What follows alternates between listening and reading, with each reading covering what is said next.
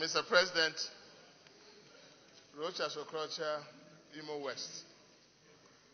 I really wonder anytime issue of women come up, it creates some kind of laughter and in the minds of men.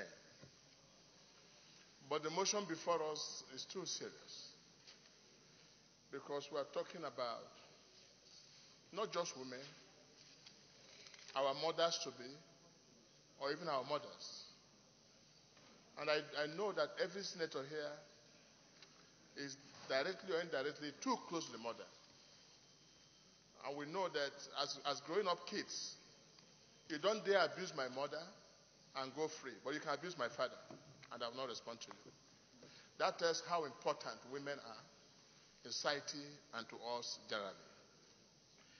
But I think it's high time, Mr. President, that we listen to women of Nigeria particularly and make a loud condemnation of this violence against women. Most of us do not know that women are going through a lot of emotional torture. Women go through a lot in our political system, in our social life system, because somehow I don't think our nation have taken this matter seriously. It's becoming like a national anthem that when we say it and everybody just sing it anyhow. But I think we should listen to this motion and first of all, as the Senate, totally condemn this and dramatize it. And those who do this will be the men and leaders of our society. But for some reason, most men believe that women are under.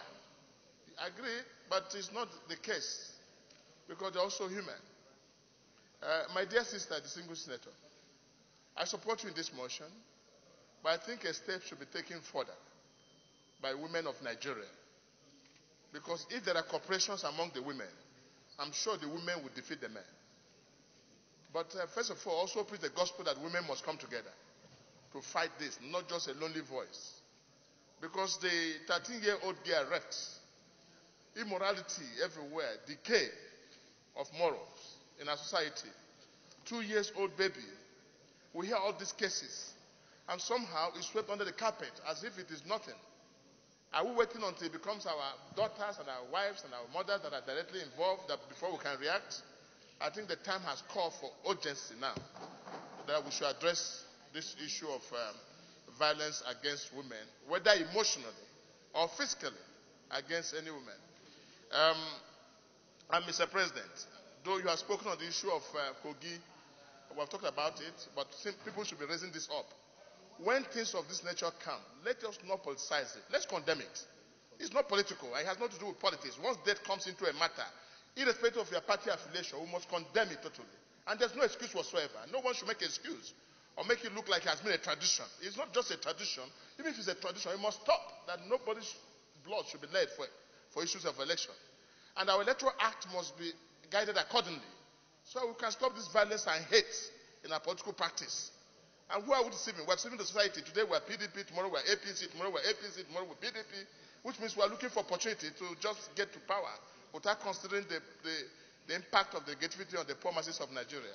So I support you, madam, that this issue must be taken to a higher level and the Senate must lead the campaign against violence on women. Thank you.